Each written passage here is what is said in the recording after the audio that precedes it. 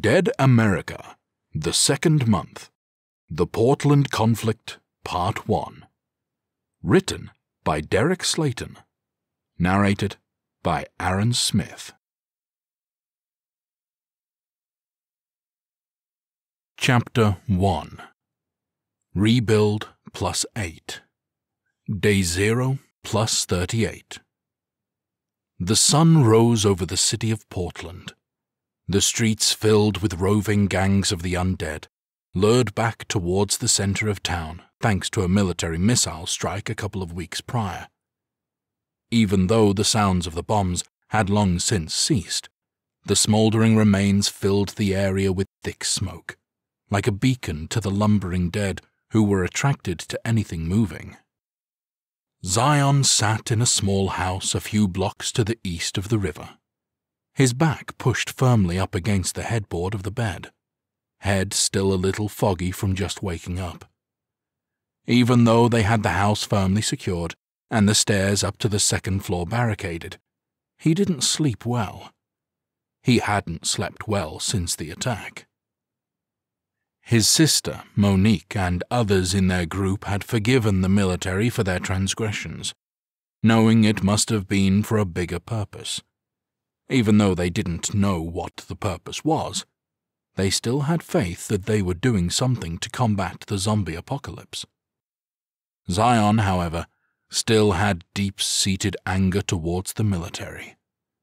First, it was the group that had gone AWOL and threatened their community, killing some of their members in the process, back during the first days of this nightmare. And now, this indiscriminate bombing of their city, their communities, without care or concern for their well-being. He didn't know if there was a reason for it, and even if there was, he didn't care. If it was for a diversion, there were safer and better ways to do it. They could have sent an emissary to help them with the diversions. Or hell, they could have dropped leaflets from the sky, letting them know what was about to happen. Anything. It wasn't like the enemy would have been able to read them and know what was about to happen.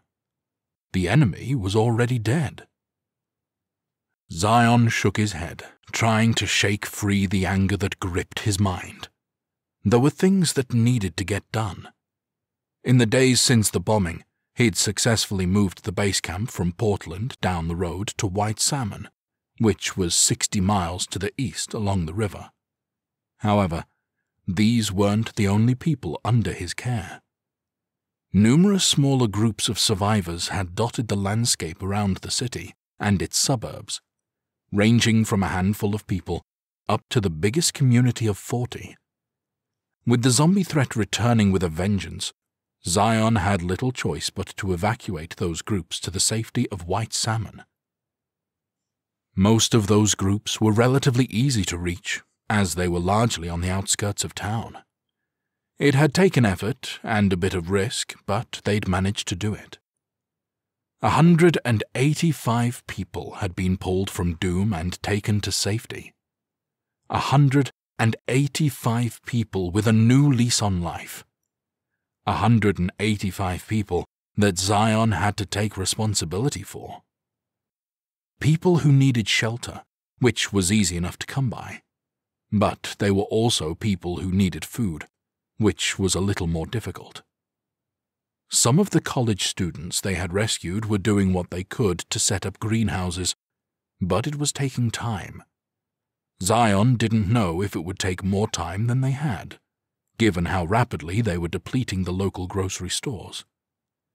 But that was another problem for another day. Today was all about reaching Adam and his group, who were trapped in downtown Portland on the other side of the river. Zion looked out the window, running a hand over his tight afro. Outside, across the neighborhood, dozens of zombies were spread out in the yards and streets. In the distance, a few blocks away, stood the bridge over the river. When the apocalypse had begun, people had attempted to flee, and every bridge from downtown over the river was blocked. Wrecks, stalled vehicles, people getting stuck and just wasting away or taking matters into their own hands. Regardless, there wasn't a way to get a vehicle of their own across. They'd have to go on foot. Zion continued to stare, mentally plotting his route through the mobs below. He knew that by the time they were ready to leave that they'd be in a different position. But he'd been training his mind to think of all situations and how to get through them. He knew there was going to be a situation in the future where he wouldn't have time to think, only to react. It wouldn't be the first time either. As he continued to stare, the morning light glowing on his dark skin, there was a knock at the door. "Yeah, it's open," he said hoarsely. The door creaked open, revealing Calvin's wiry frame. "You decent?" he asked, his hand over his eyes. Zion chuckled. "Yeah, I am," he said. "You promise?" the younger man asked. "Don't worry, I'm not going to get one over on you like Fingers did," Zion promised. Calvin let out a sigh of relief, opening the door. He shuddered, looking like he was desperately trying to put the mental image of what Fingers, their explosives expert, had done the week prior. "I swear that boy is one sick mofo," he moaned. "And weirdly flexible, too, which just—" He shuddered again. The clothing-optional prank Fingers had played with his oddly flexible body had been talked about for the entire week. "Okay, we need to change the subject to something happier immediately," Calvin declared, "or else I might puke." Zion motioned to the window. "You can come take a look at what we get to fight our way through here in a bit," he suggested. "Yeah, that ought to work," Calvin agreed, and approached the window, peering out without moving the blinds too much. While it was unlikely they'd be spotted, they both knew that all it would take was one of those things spotting the movement, and it would create a crowd in its excitement. He whistled low. "Those critters are out early this morning," he murmured. "That's going to be a bitch to get through." "Nah, we'll be all right," Zion said. "At least until we get to the bridge." Calvin frowned. "Really, man?" he groaned. Zion chuckled. "Just messing with you, man," he said. "I mean, it is going to be a bitch, but it's nothing we haven't dealt with already." "Yeah, but some of those dealings, I barely came out the other side with my ass still attached," the younger man whined. "How bad do you think it is?" Zion shook his head. "I really don't know," he admitted. "Those things have been filtering back in for more than a week now. Some of those bridges are less congested than others. Plus, who knows how many of them wandered back from the west." He straightened up, patting his companion on the back. "I think we're going to be in for a fight today. But don't worry, you stick with me and I'll make sure you get through to the other side." Calvin smiled. "You are a really good friend, man," he said. "Nah, it ain't like that," Zion joked, waving him off. "I'm just scared of what your girl Tori would do to me if I came back without you." "Hey!" Calvin said, giving an overly dramatic pout. "What do you want me to say, man?" Zion shrugged his broad, linebacker shoulders. "She builds all these contraptions, and I just know that she has something stashed away for exactly that occasion. Shit keeps me up at night just thinking about it." Calvin laughed. "I'm sure she'd get a kick out of knowing that she frightens you," he teased. "Just remember, if you tell her, then it's going to force my hand and I'll have to face my fears," Zion warned playfully. Calvin raised his palms. Okay, your secret is safe with me," he declared. "Appreciate that," the taller man replied with a grin. "So, you ready to get this little adventure started?" Calvin nodded and sighed. "Might as well," he said. The two of them left the bedroom, walking down to the first floor of the house. The barricade on the stairs had already been dismantled. "When's the last time anybody heard from Adam and his group?" Calvin asked as they descended. Zion shook his head. "Just before it all went to hell," he said.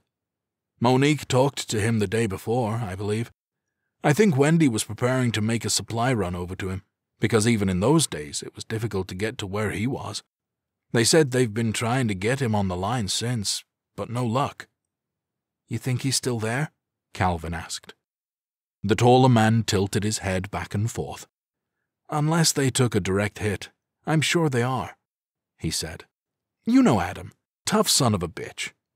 "Yeah, I know," Calvin agreed. "But I wonder what could have caused them to go radio silent." As they walked into the kitchen, they joined Matteo sitting at the table as he laid out a collection of pre-packaged breakfast pastries.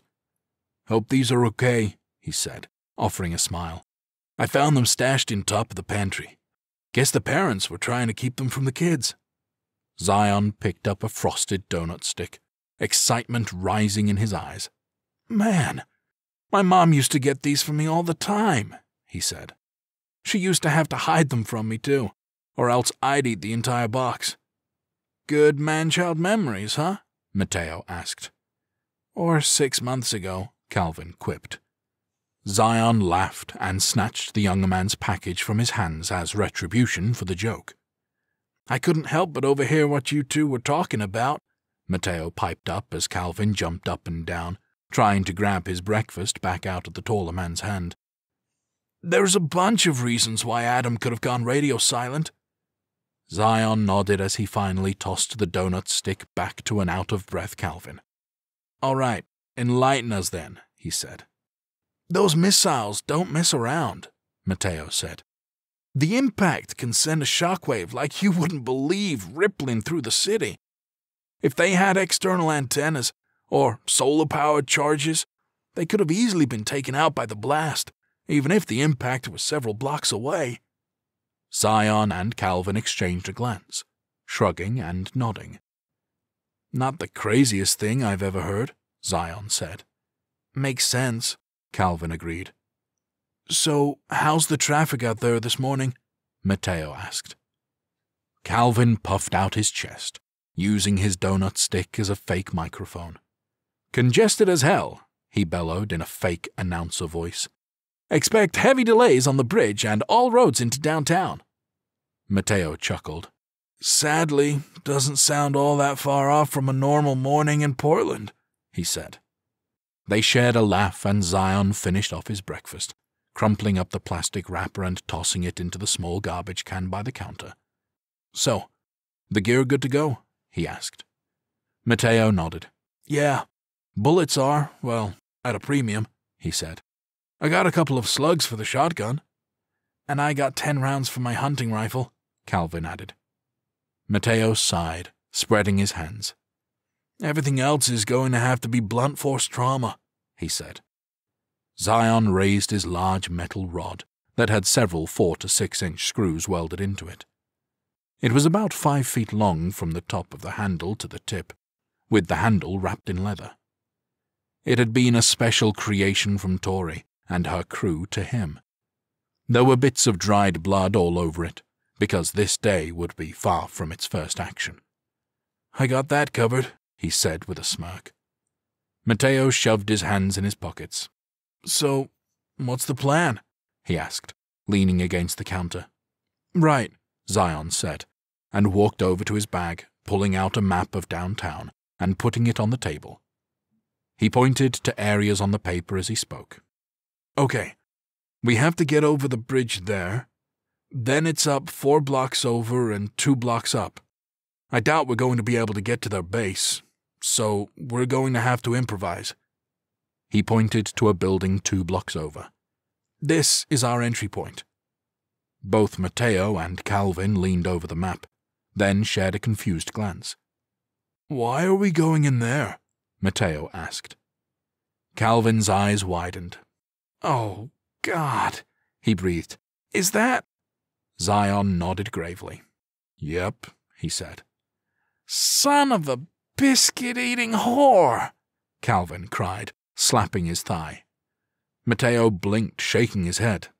"I am so confused right now." "It's the sewer building," Calvin said, flinging his hand in disgust towards the map.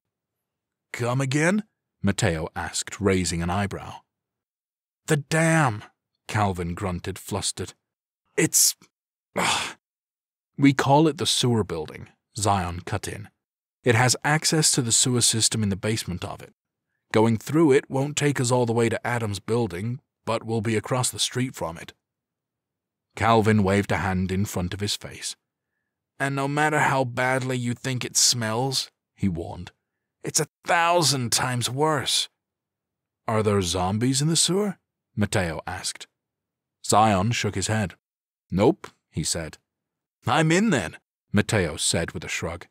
I can always take a river bath when we get back. Can't wash off a bite, though. Calvin's shoulders slumped, and he sighed. Yeah, I know, but... ugh, he whined. Mateo reached into his bag, pulling out some explosives. Well, once we're there, we can figure out where to place these, he said. Fingers rigged a few of them up. They're not going to do much damage, but should pull them away. Then we just have to hope we can get people out and to the sewers, Calvin added morosely. We'll be fine, Zion said, clapping him on the back. We got transport on this side of the bridge. Just have to get past the first wave, and it'll be easy sailing. Hope you're right, Calvin muttered. Zion grinned. You know I am, he said firmly. Mateo picked up the bag of explosives, and Zion approached the window, looking out front of the house and finding zombies spread out, but still in fairly significant numbers, easily a couple dozen. Let's get geared up, he declared. That sun isn't going to be up forever, and I don't know about you two, but I don't want to get trapped on that side of the river after dark. The two men nodded, quickly getting their gear together. The assault was about to begin. Chapter 2. Zion prepped his weapon, gripping it tightly as a grin spread across his face. He was about to go lay the smack down on some undead goons, which was his favorite part of the day. The other reason for smiling was that this was the last group in need of rescue, which meant this part of the job was almost done. Almost.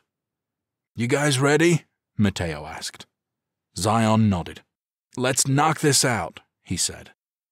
Mateo counted down from 3 and opened the door, and Zion burst through it out into the street. He immediately targeted a zombie on the front walk, swinging his metal bludgeon hard, cracking through the side of the creature's skull and crumpling it to the ground. Getting this day started right, he grunted in satisfaction. He glanced over his shoulder as the other two rushed up behind him and led them off to the road, where a few more zombies were lumbering up. Their excited moans were attracting the attention of others nearby. Zion wasted no time, stepping up and swinging hard. The impact was so violent on the first creature that it knocked the frail beast clean over, sending its legs into the air and its face smacking hard on the ground. The other two ghouls continued to shamble towards him, and they fared no better in their attempts to have him for breakfast. The other two guys continued to follow Zion as they moved through the middle of the road. The majority of zombies were in the yards and slowly shambling their way, with only a few stragglers in the road itself. After getting in a few kills, Zion's bloodlust was satisfied, so he went into fullback mode, lowering his shoulder and clearing the path for the other two. His hulking frame and speed was too much for the creatures to handle. He knocked ghoul after ghoul to the ground, providing them an easy trip through the neighborhood. As they approached the bridge, the creatures got a little thicker, several of them pressed up against cars that extended past the edge of the bridge, unable to figure out how to squeeze in through the cracks between them. Zion stopped a few yards from the edge of them, which were about 8 that had turned and focused on the trio. He went into berserker mode, swinging his weapon rapidly from side to side. After taking out several in this way, he switched up to a vertical attack, bringing the weapon straight down onto the heads of the ghouls, turning them into a lifeless pile of bone and rotted flesh on the ground. Within a matter of moments, he had laid waste to the threat at the edge of the bridge. Calvin and Mateo stood several yards behind him, watching with awe as he demolished the threat. Before they could say anything, he turned, grinning, dark blood stains all over his clothes. "All right, up on the cars. Let's go," he said. The two men glanced at each other and shrugged, not saying anything in response to his rampage, but clearly inferring, "Glad he's on our side," in their gazes. The three of them clambered up onto the tops of the vehicles, which were tightly packed all the way across the bridge with various narrow pathways going through the traffic jam. There were also a considerable number of zombies lingering on the bridge, most forever trapped in the labyrinth of twisted metal. "Watch those arms now," Zion warned. "They can't grab, but they can sure trip you up." Both men nodded as they continued their trip over the vehicles, making sure not to get tripped up by the outstretched arms of the zombie masses. When they got halfway across, they looked to the other side, the moans of the ghouls and the sounds of their footsteps beginning to draw a crowd. "Zion!" Calvin barked up. "Up ahead!" The man in question looked up, spotting a few dozen ghouls coming out of the downtown area, headed towards the bridge, but were about 30 yards from the edge of it. Zion sped up, putting some distance between Calvin and Matteo. When he got to the edge, he leapt off, clearing a few creatures at the end of the bridge. Zion landed hard on the ground, running off towards the mob that was slowly forming. Luckily, they were spread out a few yards from each other, allowing him to operate. Zion started swinging his weapon wildly, smacking skulls and sending the smaller zombies toppling head over heels. He was like a man possessed, demolishing creature after creature and holding the mob at bay while the other two got to the edge of the bridge, leaping over the few at the edge. The duo ignored the zombies behind them, instead running towards Zion, Calvin giving him a whistle when they were close. "Let's move," Zion instructed. "Couple blocks away." He led the trio past the initial mob that had formed, turning his weapon horizontally across his body and using it as a blockade, hitting ghouls in the chest and knocking them back over. It didn't take long until they'd broken through the initial wave of zombies, which opened them up to the road where there were scattered ghouls, but none in packs bigger than 3 or 4. They ran hard through the road, not worrying about their foot noise, just wanting to get to their destination as quickly as possible. They made it through the first block, Zion pausing long enough to crack a ghoul in the head while getting his bearings. "This way," he said. Calvin and Matteo continued to follow him through the increasingly populated streets of downtown Portland. The buildings were beginning to get larger as they went, with single stories turning into 3 or 4, the occasional 2-story thrown in. The larger buildings, the skyscrapers, were in the distance, about a mile away. Zion continued to lead the charge, cracking skulls and shoving beasts out of the way over the next block. It was becoming increasingly more difficult to do so as the zombies grew thicker. They made it to the target block, and the road ahead was completely impassable, with a few hundred ghouls packed in tightly, most of them facing towards the direction the group was heading. Rather than panic, Zion held up the group long enough to find the door to the target building. "Calvin, that door should still be latched from the outside," he said. "You get it open, and you two get inside. I'll hold down the fort." The wiry man nodded, and the trio took off towards the building. Zion lowered his shoulder and plowed through several zombies to clear the path for them. When they reached it, Calvin immediately rushed over to unlatch the door, which had been hastily drilled in to hold it shut. As soon as he popped that open, the door swung in, the locking mechanism long broken, casualty of a previous run. Zion swung and took out a couple of zombies as the others rushed inside. "We're in!" Calvin cried. Zion turned and flew in, slamming the door behind him. Calvin grabbed a bar to put on their side to hold it tight. There was immediate banging on the door from the angry mob of ghouls outside, desperate for their flesh. "Got some lanterns over there," Zion said, motioning. Matteo stepped over and picked up a few camping lanterns, firing them up. He handed one to Calvin and shone the way for Zion, who led them through the large office building. He walked with confidence, unconcerned about any threats. "Should we be moving this quickly?" Matteo asked.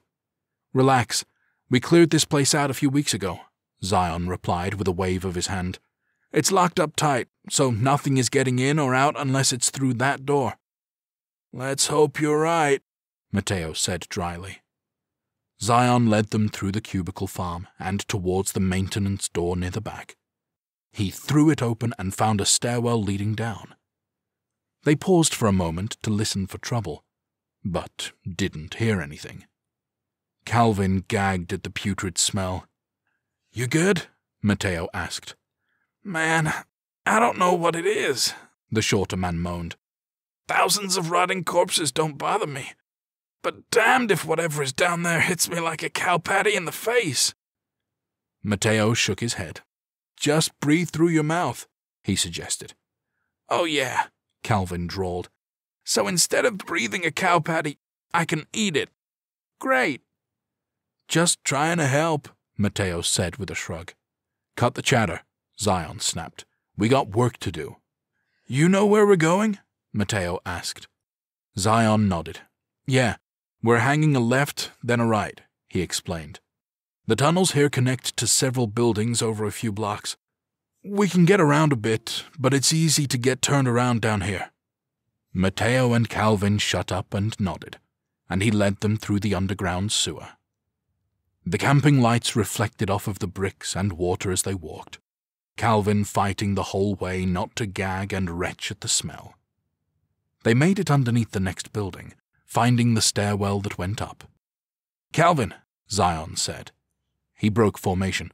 "On it," he said, and darted up the stairs to check the door, making sure it was still shut. It didn't have emergency release, so there was no threat of a zombie being able to turn the knob and open it. "We're good," he said, coming back down the stairs to rejoin them in the tunnel. They made the turn, heading up towards the target building. Zion led them up the stairs, pausing at the top. Before he opened the door, he pressed his ear against it, listening closely. "Damn it," he murmured. Calvin winced. "Trouble?" he asked quietly. "Sounds like we have a few," Zion replied. "One of those windows must have finally given out," Calvin said. The taller man turned to him. "I thought you plugged that," he asked. "We did," Calvin protested, then stammered. "I mean, sort of." Zion's gaze darkened. "What does sort of mean?" he demanded. "I mean, we put up one of those cubicle walls and pushed a couple big-ass desks against it," Calvin explained. "Not like we really had an option to run down to the hardware department at the supercenter." Zion listened again, focusing on the little bit of movement and quiet moans. "Doesn't sound like there's too many of them," he said. "Is there not another building we can go to?" Matteo asked, running a hand through his hair nervously. "This is the closest one to Adam's garage," Zion replied. "The other one is Kitty Corner. Plus, we'd have to backtrack a lot." Matteo opened his mouth, but Zion raised a hand to shut him up. "Relax," he said. "We can handle what's in there. Let's go."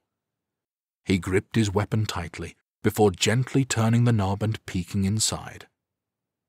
There was nothing immediately close to him, so he slipped inside, entering at the back side of an open office. There were half a dozen zombies moving about in between the cubicles. He looked to the window on the left, where the desks had been forced back just enough that a few ghouls could shimmy their way through the opening. Past that, the street was a mass of zombies packed tightly, with no daylight between them. He tapped Calvin, pointing to the window, motioning for him to shove the desks back in place. The shorter man nodded and tapped Matteo to help him out so they could reinforce the barricade better. Once they were off on their task, Zion walked into the middle of the cubicle room, staying low and quiet, not wanting to do anything to excite the ghouls in the building, for fear it would cause a rush at the entrance point. Zion moved silently, only popping up to confront a ghoul. He grabbed the first one he came across, yanking it to the ground before shoving the tip of his weapon into the back of its head. It wasn't as fun of a kill as he would like, but it was a lot quieter. As Zion moved around the room, silently dispatching creatures, Calvin and Matteo moved to the side of the building, staying in the shadows against a wall to take stock of the situation before rushing in. There was about a 2-foot gap in the cubicle wall, but nothing was trying to get in at the moment. Calvin motioned that he was going to shove that closed and motioned for Matteo to push the desks behind him, and received a thumbs up. The two of them quickly broke from position, running alongside the window, knowing they had seconds before they'd be attracting attention from the outside. Calvin quickly made it to the cubicle wall, slamming it flush against the broken window frame before anything outside noticed. The noise, however, did get their attention, and he immediately felt resistance pushing against it. "Desk! Desk! Desk!" he hissed. Matteo came around, grabbing the side of the heavy wooden desk and pushing it forward against the barricade. "It's there," he said. Calvin cautiously let go, making sure it was staying put. After a brief second to ensure he was right, he jumped behind the desk and helped Matteo push. They got 2 desks against it before Calvin pointed to a third. "Come on, let's put this one on top," he said. The duo dragged it over, straining to lift it off of the ground, before flipping it and slapping it on top. Once it was on there, they pressed it hard against the cubicle wall, stepping back and breathing heavily. "Damn, what the hell are they making these things out of?" Calvin huffed. "Company sprung for the good stuff, that's for sure," Matteo said. "You boys done over there?" Zion called. Calvin turned towards his voice. "Yeah, we're good," he called back. "You?" "All clear," came the reply. "Let's get up to the roof and see what we can see." They grabbed their lanterns and headed up the emergency staircase, pausing at the door to make sure they were alone. They got up to the top of the stairs, climbing up the ladder to the roof. Sunlight bathed the landing as the trapdoor opened up. Zion went up first, stretching his arms out as he walked slowly to the edge of the building, looking out towards Adam's garage. He looked down at the intersection, where the entirety of it plus all roads leading to it were completely filled with ghouls. "Holy mother of pearl," Calvin breathed as he joined him. "I've never seen it this bad down here. What the hell happened?" Matteo pointed from his other side. "Might have something to do with that," he said. Kitty corner to them, past the other building that was directly across from the garage, was a collapsed building. There were tons of debris on the road, creating a blockade to their north and east. "Looks like a direct hit," Matteo continued. Calvin's brow furrowed. "Figured there would be more damage," he said. Zion shook his head. "Could have hit a few blocks over," he said. "In fact, wasn't that parking deck we had to climb down a few blocks that way?" They turned towards downtown, where they had a clear view. "Yeah, I think you're right," Calvin mused. "And now that I think about it, I'm pretty sure there were some more tall buildings that way." "Explosion that size would be pulling those things in from everywhere," Matteo murmured. "They get up here, get caught on the rubble, and have no place to go. And I'm sure Adam and his group make noise from time to time," Calvin added. "Speaking of, let's see if they're home," Zion said, and cupped a hand around his mouth. "Adam!" he yelled. "Yo! Anybody in there?" The others joined in with the yelling, hoping to get somebody's attention. The mechanic's garage across from them was roughly 2 stories tall, so they were ever so slightly looking down at them. It took a couple of minutes of yelling before there was movement. The hatch on the roof finally popped open and Adam climbed out, walking over to the edge. "Been wondering when you were going to make a house call," he called. "Sorry, brother," Zion said. "It's been a hell of a couple of weeks." Adam nodded. "Yeah, tell me about it," he replied. "You have any idea what in the hell happened?" Damn military rained some missiles down on us, Zion replied, shaking his head. Adam blinked at him, dumbfounded. What? He asked. Why? Man, I got nothing firm, Zion admitted. Heard some rumors over the radio that they were launching some sort of offensive in Seattle, but we don't know for sure. Been too busy getting to everybody in our camps to really care, if I'm being honest. So, people are making it through okay? Adam asked. Zion nodded. So far, so good, he replied.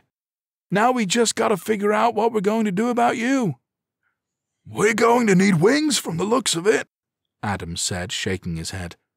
Zion shrugged. Fresh out of those, but we got some explosives, he said. Maybe we can lure those things away from your door, at least long enough to get you over to this building. We can take the sewers out.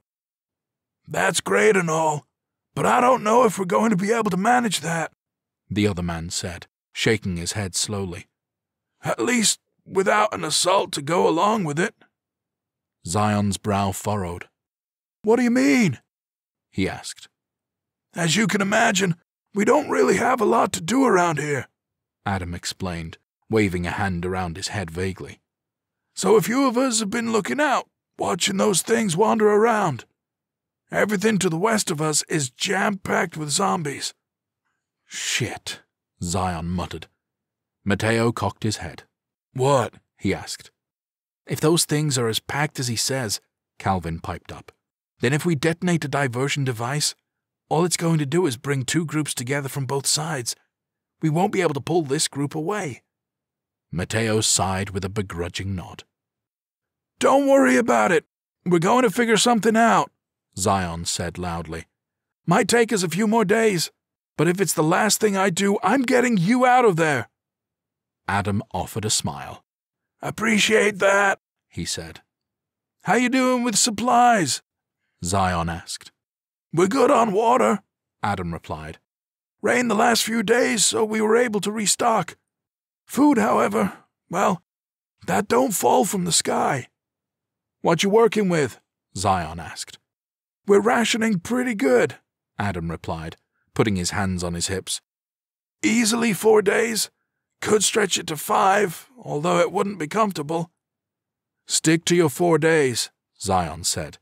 If we don't have a viable plan in the next 48 hours, I'm coming back with food for you. The other man cocked a brow, skepticism clear in his tone. Hope your throwing arm's good, he drawled, because that's going to be a hell of a toss to get anything over here. Nah, it's all good, Calvin put in. We're up high enough, I can grab one of my hunting bows and shoot a lead line over to you. Get us a zip-line buffet going. Zion perked up at that, thinking hard for a moment before turning to his companion. Think we could rig up something to get them over here? He asked. Calvin paused, as if he hadn't even entertained that idea, mulling it over and finally shrugging. Wouldn't be my first choice, and we'd need some serious climbing-grade rope, he said. And some way to attach it to the buildings. I mean, it's not entirely outside the realm of possibility, but shouldn't be the first option. I'll keep noodling with it and see what I can come up with. We'll figure it out, Zion promised. In the meantime, you stay safe. We're going to get you out. Adam offered a hopeful smile. I know you will, he replied. You boys be safe out there. You know us, Zion said with a smirk. I do. That's why I said it, Adam quipped. Zion chuckled and waved, and the other man disappeared back into the garage, shutting the roof door behind him. The trio turned to each other on their rooftop. So, what in the hell are we doing now? Calvin asked, spreading his hands. Little early to be heading back to base, ain't it? Not to mention fuel isn't exactly prevalent, Mateo added. Might as well make the most of our time out here. Store one? Calvin suggested. Zion pursed his lips. Maybe, he murmured. The wiry stoner cocked his head, staring up at his friend. So, where you want to go, big fella? He asked. We should go check out our old home, Zion finally said. Calvin blinked at him. The apartments? He asked. Yeah, Zion replied with a nod. We left there in a hurry. Been too focused on getting people out of danger to worry about going back. We were well stocked there, and can't imagine we got it all out." Calvin shook his head vehemently. "Nowhere close to it," he confirmed, then snapped his fingers in excitement. "Hell, there's a hunting bow there too! We can go ahead and get them some food, stock them up for a couple weeks, buy us a little time to get them out." "Plenty of daylight left," Matteo said. "Should have the time to knock it out." Zion nodded firmly. "All right, we got us a plan for the rest of the day," he said. "Shall we let Adam know we'll be back?" Matteo asked, jerking a thumb over his shoulder towards the garage. Zion shook his head. "Nah, might not be back until tomorrow," he said. "Don't know what the old homestead is looking like. Might take us longer than we think. Don't want to put us on an artificial timetable so we keep folks from worrying." "Makes sense," Matteo agreed.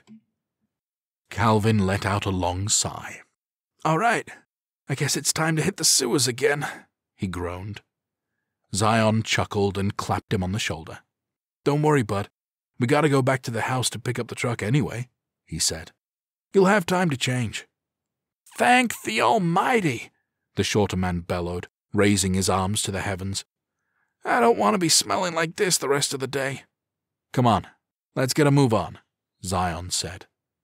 The trio headed back down the ladder, preparing for their journey back across the zombie-infested city.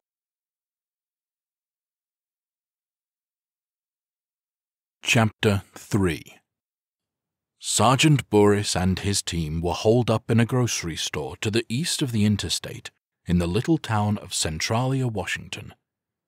He was part of a forward team of about 100 soldiers, tasked with locating goods that could be of use, things like ammunition, food, and medicine. He was also tasked with creating interstate barricades in case of a mob of creatures coming from the south. The group of 6 had been in the store for the last few hours, basically since before the sun came up, taking notes about what was on the shelves, what was still edible, and staging the good stuff by the front door. It was back-breaking, thankless work. "Somebody remind me of how we pulled this shit, detail?" Private Sterling asked, stretching out his tall frame. His boyish face contorted as he twisted his torso back and forth, crackling his spine. Corporal Sheehan shot him a dry look, hefting a box of macaroni with his stocky arms. "Because Captain Odom recommended us for it," he said. "So what did we do to piss him off?" Private Harden asked, jogging on the spot to work out kinks in his muscular calves. The corporal shook his head. "It's not like that," he insisted. "In that initial assault, there were a few groups that really shone under the pressure.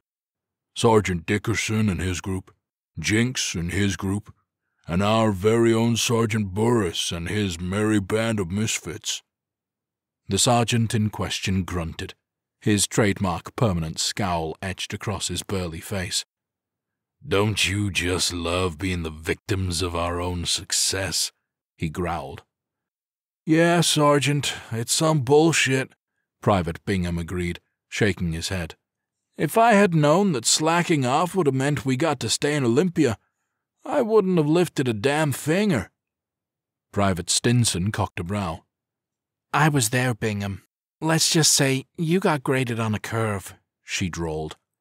There was some ooze through the group, and Bingham chuckled as he flipped to the bird. Settle down, Sheehan barked. "Let's get this done so we can move on to the next dangerous and menial task." He walked over to the front window, looking out from behind boxes at dozens of zombies wandering around in the parking lot. There were several dead ones on the ground, some beaten and some run over. They'd been part of the second wave into town, with Corporal Jinx and his crew responsible for being the decoys and main attackers. As a result, the number of ghouls they had to deal with was minimal. "How's it looking out there, Corporal?" Boris asked gruffly. "I'm not the biggest fan of Jinx. He's too reckless for my taste.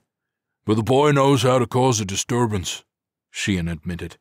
When I saw this place on the map, I thought we'd be bogged down for days. Don't know how he did it, but he managed to pull most of those things out of here." "There's a reason he hasn't made sergeant yet," Boris muttered. The corporal cocked a brow. "But they still gave him his own crew?" he asked. The sergeant nodded. "Captain Odom likes him," he said. "Plus, with everything going on these days, guess the captain thought he could handle it." He shrugged. "I don't know. Who am I to judge? We had a leisurely drive in." He let out a huff, crossing his arms. "You good, Sarge?" Sheehan asked slowly, brow furrowing. "Yeah, just," Boris said with a sigh, trailing off and shaking his head. "Just tired of this nonsense. We're not the only people in this military. Just wondering why we have to keep being the tip of the spear." The corporal nodded. "I know, Sarge," he said softly. "Right there with you." He reached over to a box that was stacked up in front of the window, pulling out a small box of snack cakes. He ripped into it, handing one of the pre-packaged ones and handing it over to Boris. "At least we have perks, right? If we don't write it down, it doesn't exist." The sergeant chuckled as he took the treat. He motioned towards the others. "Might as well spread the wealth," he said. Sheehan nodded and headed off to distribute the goods as Boris turned back to looking out the window. As he ate his cake, he let his mind wander. He shook off some of the horrific things he'd seen since they'd made landfall during this invasion. So much death and destruction, losing several of his men in the process. Why were they still being forced out? Why were they still being thrown to the wolves? Why aren't they given time to recuperate, not just physically, but mentally? A seed of anger began to sprout from within him, but he tamped it down, knowing that it wasn't going to do any good. As he did that, he looked out and spotted a truck driving up. "Look alive, people! We got company," he said over his shoulder. "Civilians?" Sterling asked as he approached him. The corporal shook his head. "Can't be. Everybody should have been cleared out by now," he said. The truck swerved to hit one of the zombies, sending it flying across the lot.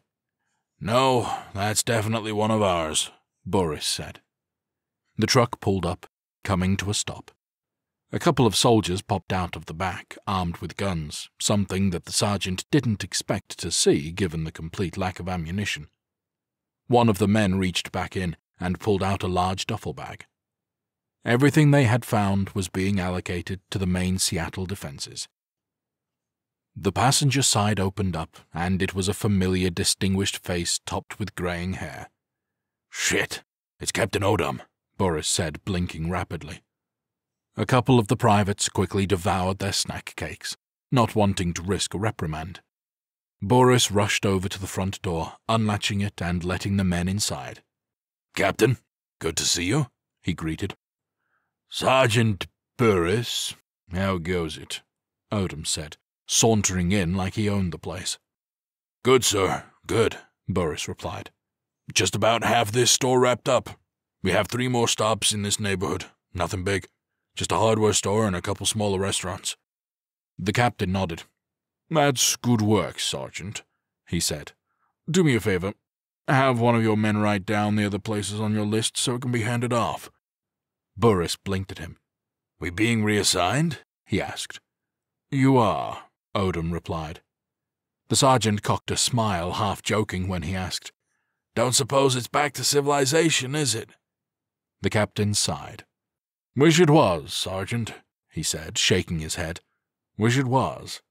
He inclined his head, looking past Boris. "Corporal Sheehan, join us, if you will. Boys, give them a hand with whatever they need so they can get wrapped up."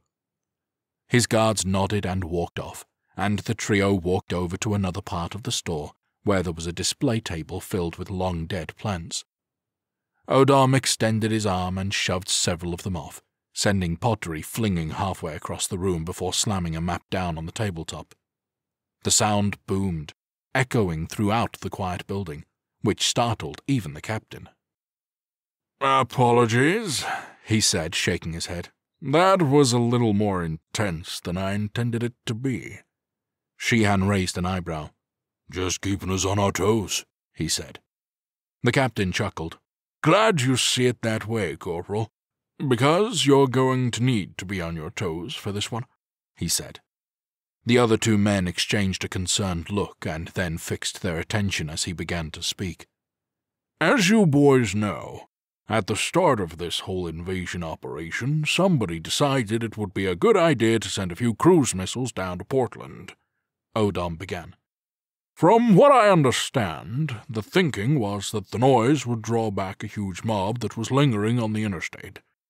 Not really sure how much of a threat that was going to be for us, but it wasn't my call to make, so it is what it is. However," he pulled out a few printouts of satellite images, which showed some devices in the middle of the interstate with a circle of death around them. "Somebody back at HQ found these." "What the hell is that?" Sheehan blurted, squinting at the photos. Odom pulled out another image from roughly the same perspective, but it didn't have the device or circle of death. "That I can't tell you," he admitted, "but we know that they weren't there before the bombs dropped." "So you think there are civilians there?" Burris asked. "I think somebody above us fucked up royally, thinking it was an empty area, and ended up sending a horde of those things to their doorstep," the captain replied. Burris shook his head. "So what do you want us to do?" he asked. "I want you to go down and be ambassadors of goodwill," Odom said. The sergeant and the corporal stared blankly at him, unsure of what to say. "I want you to go see if we can be of any assistance to them," the captain continued. "There have been some incidents, and the brass is worried that if we don't act, we could be creating a new enemy." Sheehan cocked a brow. "Enemy?" he asked.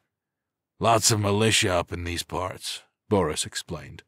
"Can't imagine they were too happy with us up and abandoning them at the start of all this. Can only imagine what dropping a few bombs on their head made them feel." "Which is why we need you down there," Odom said firmly. "See if there are survivors. Help out in any way you can." Burris growled. "And if they're hostile?" he asked, more than a touch of venom in his tone. The seed of anger inside of him sprouted new branches at the audacity of this man, sending him and his men on what amounted to a suicide mission. "If they're hostile, you do what you gotta do, Sergeant," Odom said with a shrug. "Just no unnecessary risks." "Understood," Burris replied sharply. The captain pointed to the map, honing in on a shopping center that was circled north of Portland. "This is the first shopping center that's north of their position, and really the only thing headed away from the city for quite a while," he said. "I want you to start there, looking for anything that could be useful, clues to where they might have gone." He circled an apartment complex with his finger. "This is your next target, where we believe their base was." The corporal stared at it, shaking his head. "What drew you to that conclusion?" he asked. "Well, it's a mid-rise apartment complex that's off the beaten path," Odom explained. "In the right hands, it could be turned into a fortress. If I had to set up camp, I can think of worse places." "If it's a fortress, then do you expect them to still be there?" Burris asked. The captain shook his head. "Negative," he replied. "Ever since this was discovered, our people have been checking in on it with the satellites. Nothing has come in or out of there, and there are several packs of those things wandering around it. If people were living there, those things would have sniffed them out by now." "So you want us to locate them, make contact, and then what?" Burris asked, more than a little petulantly. "Try to bring them to our side," Odom replied. "Find out how many there are, and let us know what they need. Supplies are low, but it's in everyone's interest to keep the peace. So we will give them whatever they need." The sergeant stared at the map for a few moments, calculating how far they would have to go, with no backup. The seed of anger grew a few more branches. "Permission to speak freely, Captain," he said through gritted teeth. "Spit it out, Sergeant," Odom agreed. "We have been through the ringer," Burris said, tapping a firm finger on the table for emphasis. "Every single one of my men, myself included, has watched our people die. We have been the tip of the spear since this thing began, with no rest, no chance to recover physically or mentally. And now you want to send us into a situation where we're going to have those things on one side of us, and potentially an armed and pissed-off militia on the other?" He threw up his hands. "Do you have any good news to share with us, Captain? Or, at the very least, have enough spare bullets so we can put one in our heads?" Odom stared at him for a moment, not showing his hand with any expression change whatsoever. He seemed to chew it over for a moment, and then nodded, his tone sympathetic when he spoke. "Sergeant, I know you and your team have been through a lot, more than most, I would imagine," he said. "But the truth is, we don't have a lot of teams capable of pulling this off in the time frame we need it to be done in." "What about Jinx?" Sheehan cut in. Odom glared at him for a beat, as if he were going to chew him out for the interruption, but seemed to give him a break given the situation. "Corporal, I'll level with you. Jinx was my first choice for this operation," he admitted. "Your team is good, but he's a maniac with a bushel of four-leaf clovers shoved up his ass. But he's currently dealing with a situation on the west side of town." "What is it this time?" Sheehan asked. "Rounding up a few thousand of those things into the local community center in order to bring it down on top of them," Odom replied. The corporal thought for a moment before giving a conciliatory nod that the captain was right, an apology without words. "Now, I realize this is a tough mission. So—" Odom trailed off, letting out a loud whistle. One of the men that had come with him jogged over carrying a duffel bag. He tossed it onto the table. "Brought you all a goodie bag," the captain said, and unzipped it, revealing a bevy of ammunition and a small plastic snap case on top. "A few boxes of ammo might have fallen off a truck headed for Seattle. You each have 3 mags for your rifles and 2 for your sidearm. From the way I understand it, your team is the most heavily armed unit in the entire military at the moment." Sheehan and Burris exchanged a glance that clearly said, well, it could be worse, then turned back to Odom as he picked up the snapcase. He opened it, revealing some small plastic tags with an on-off switch. "And you may feel like you're alone, but you won't be," he said. The 2 soldiers each picked up a small device, inspecting it. "What in the world is this?" Sheehan asked. "That, Corporal, is a tracking device, specifically made for luggage," Odom explained. "You flip it on, and using the device that came with it, you can see where it is. So you'd slip it into your luggage on a cross-country flight and keep tabs on it. Sergeant Dickerson and his team came across one of those fancy rich person gadget stores and thought these could be useful." Burris nodded approvingly. "Kind of surprised the batteries still work on them," he said. "We managed to charge them, so they should be good to go," Odom assured them. "However, we're not going to be using them to keep tabs on you." The corporal furrowed his brow. "You're not?" he asked. The captain shook his head. "No. We're going to be using them as distress beacons," he explained. "So if you get down there and find trouble, all you have to do is turn it on and hang tight, because reinforcements will be on the way." "Or at least a handful of people in a truck," Burris said dryly. Odom rolled his eyes. Something, beggars, choosers," he drawled. The sergeant sighed. "Fair enough, Captain," he said. "Okay," Odom said. "You have free rein to stock up on whatever supplies you want from here. Food, drinks." He motioned to the corner of his mouth while eyeing the corporal. "Some of those tasty snack cakes." Sheehan's eyes grew wide as he wiped his mouth frantically, finding a tiny bit of chocolate that had lingered from his snack. "Transportation?" Burris asked. "Already arranged," Odom replied. "Sergeant Dickerson has pulled a vehicle for you and has it gassed up. They're setting up the barricade at the south end of town on the interstate. Meet up with him there." We'll be on the way shortly, Boris replied with a firm nod. The captain extended his hand, and as they shook, he leaned in and lowered his voice. Once you get through this, I'll make sure you get downtime, Sergeant, he said. You have my word on it. The seed of anger that had been blossoming ceased for a moment. Boris wasn't sure if Odom would ever live up to his word, probably knowing that this was a suicide mission, and he just needed to say something to keep them motivated. But it was something at least. I'm going to have someone monitoring that tracking device every second until you're back, the captain said as he stepped back. You be safe. We'll do our best, Captain, Boris promised. Odom and his men left, firing off a few shots as they exited the door, taking out a few ghouls in the process that were a little too close for comfort. The rest of the group came walking over to Boris and Sheehan. So, what's the deal, Sergeant? Hardin asked. Boris took a deep breath, facing the team. We have a new mission, he said. It's not going to be a fun one, he motioned to the bag on the table. But at least we're not going out empty-handed. Stock up on whatever you want from the store, Sheehan instructed. Make sure to get water. We're on the move in 10. Go.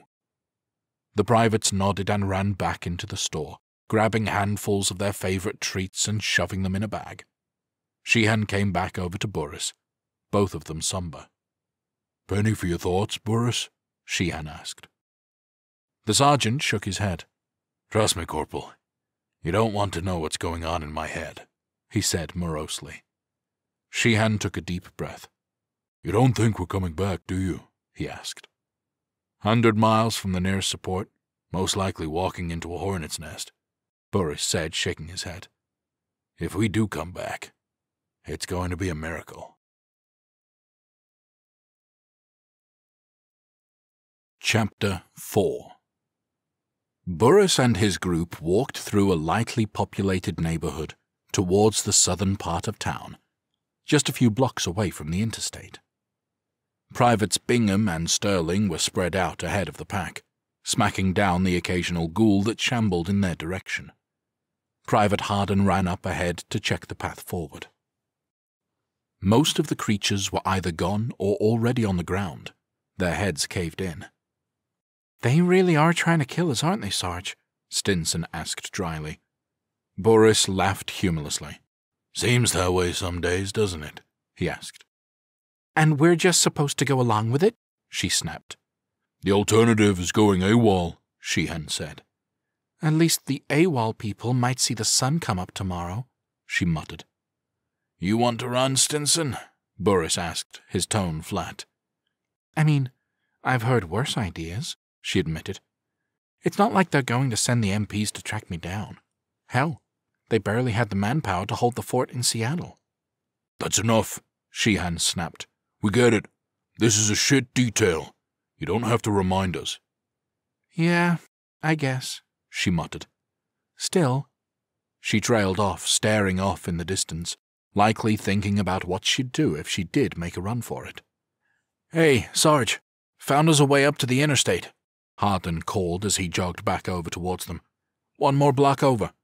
Resistance? Sheehan asked. Hardin shook his head. Already dealt with, he said. Wasn't much there to begin with. All right, let's go catch our ride, Boris said. The group walked through the rest of the neighborhood, coming up to a grassy embankment that led up to the interstate. It took them a moment to get to the top, but once they were up there, they saw an impressive sight. There were probably 40 or 50 cars that had been pushed onto the interstate. There was a full line of them, pressed side by side together as if they were racing down the highway. Behind that, the cars were turned sideways, doors to the back bumpers of the other vehicles. Once they were in place, one of the soldiers used a knife to stab out the tires, creating a more formidable roadblock. As the group made it to the road, a few of the soldiers noticed them, giving a whistle to Sergeant Dickerson, who was near the front helping to push a car in place. You got that, Dickerson? Boris asked as they approached. He grunted and wiped his brow. Yeah, just angering the muscles, that's all, he said. The two sergeants shook hands. To anyone else, it would have appeared like they were old friends. But in reality they weren't familiar with each other until they'd been on the boat headed to the northwest. But after surviving the past couple of weeks, working together, they were bonded. "So, heard you were taking a day trip to Portland," Dickerson said. Boris sighed. "Here's hoping it's just a day trip," he said. "Between you and me, it's a shit detail," Dickerson admitted. "Oh, don't worry. I told Captain Odom something to that effect," Boris assured him. "Pretty sure he agrees with the both of us." "Needs to be done, though," Dickerson said. Boris shrugged. "Yeah, I know. Doesn't mean we have to be happy about it," he said.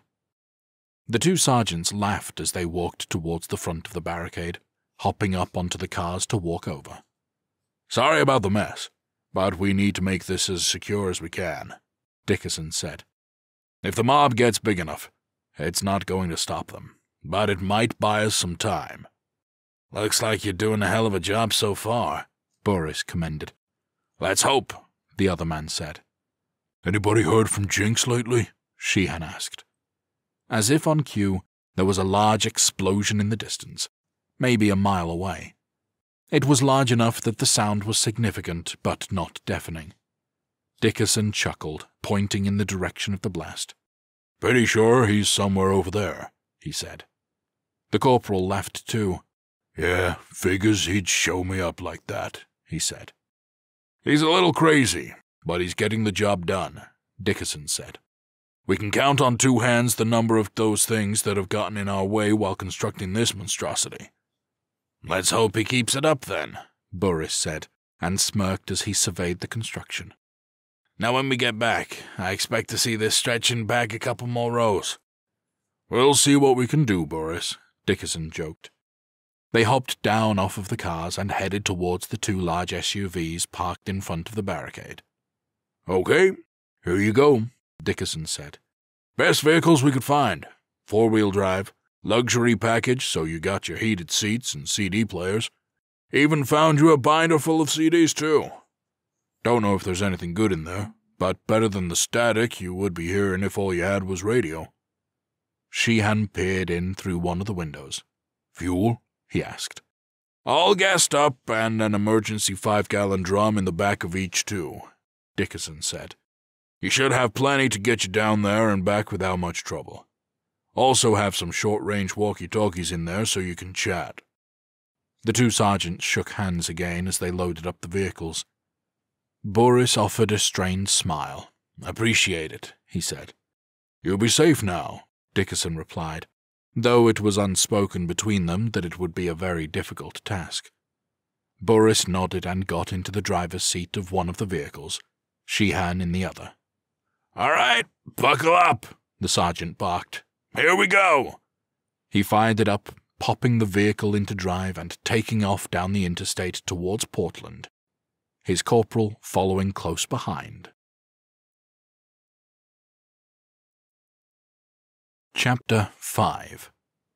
Boris drove the convoy down the interstate, keeping it at a reasonable 40 miles an hour. There were still a few cars on the road, and the occasional corpse, walking or fallen, in the way.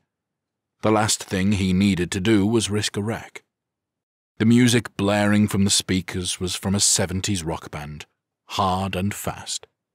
It wasn't really Boris's thing, but Harden and Stinson were both enjoying it, so he let it play.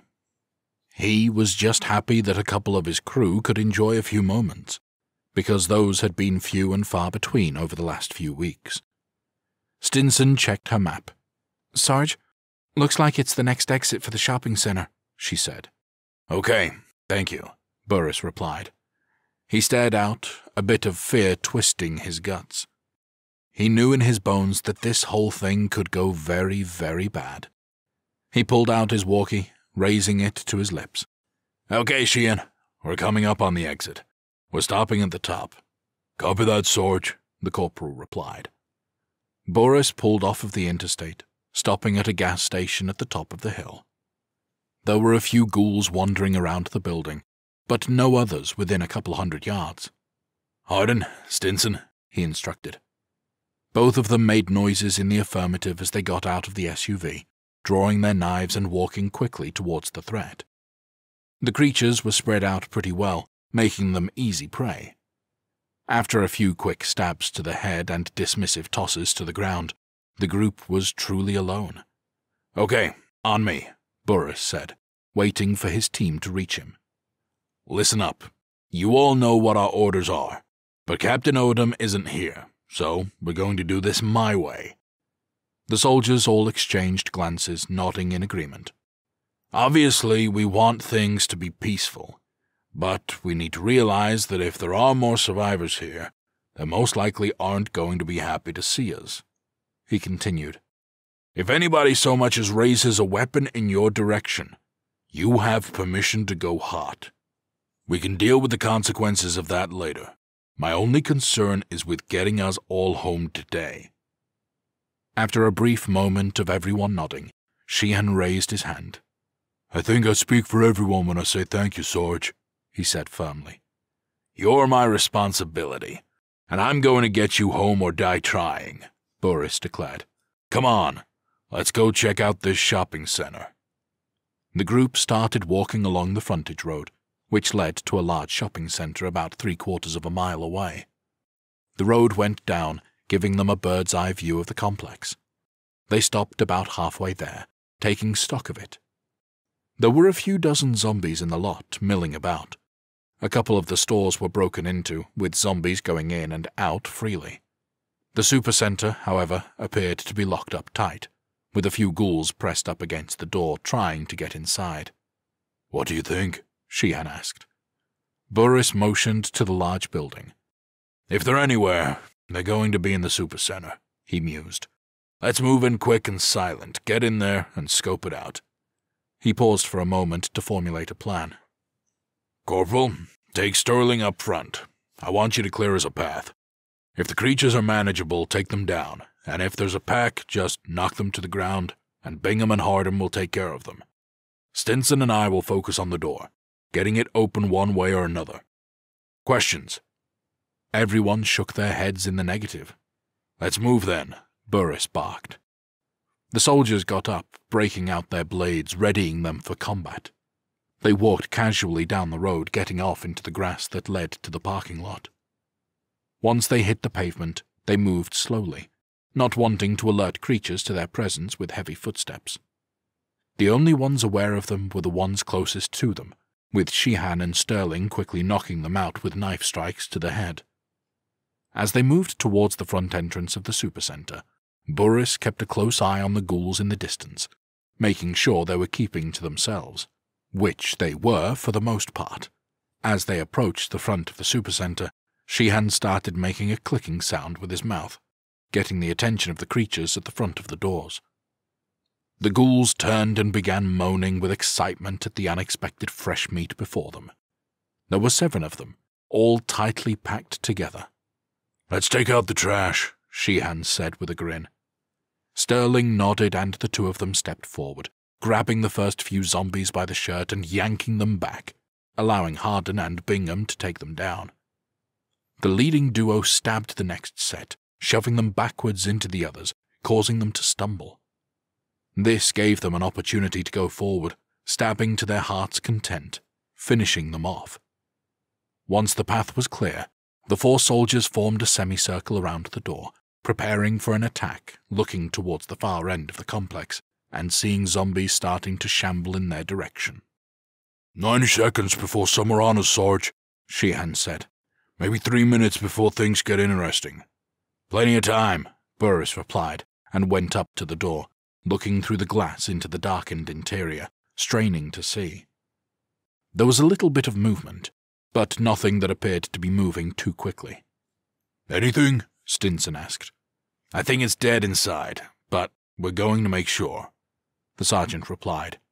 He used his knife to try to break the lock on the sliding doors. Stinson helped, doing the same, and it took them a few moments, but they finally managed to pop it open. "We're in." The group piled through the door, Sheehan bringing up the rear and securing the door behind them. "Sheehan, Hardin, make sure we have an escape path," Boris instructed. "We might have to leave here in a hurry." "Copy that," the corporal replied. As the two soldiers grabbed a couple of shopping carts, preparing to use them as battering rams if necessary, the rest of the group went inside. They pulled out flashlights so they could see what they were facing, knives at the ready. Only Private Stinson had her rifle at the ready, just in case. They moved quickly down the main aisle, looking side to side down each for trouble. They made it halfway down the store before they found it. At the main cross-section of the store, Burris stopped them dead in their tracks as they looked to each side. There were a few dozen zombies on either side who immediately turned and growled at their presence. "Back, back, back!" the sergeant cried. Everybody turned and bolted back towards the front of the store, moans and footsteps growing louder behind them. "Sheehan, we gotta go!" Burris bellowed as they got closer. Sheehan turned and spotted his companions running for him, smacking Hardin on the arm to get his attention. "They're getting close," he said. "Push 'em back and give us a lane." "Let's do it," Hardin said. Sheehan pulled open the sliding doors, and the two of them rushed outside, using the carts to smack into a few zombies that were close to the door. A couple of the ghouls stumbled backwards, but one flipped over head first into the cart that Hardin was pushing. All he could do was continue to shove it forward as the confused creature flailed about, trying to get free. They smacked it into several others, knocking them down. By the time they shoved the carts forward, letting them go, and retreated back, the others were out of the store, shoving the sliding glass doors behind them. "Guess they weren't in there?" the corporal asked dryly. Burris shook his head. "Nothing but the dead," he said. "Why were they locked up in there?" Sterling asked. Stinson shrugged her shoulders. "Back door left open, maybe?" she asked.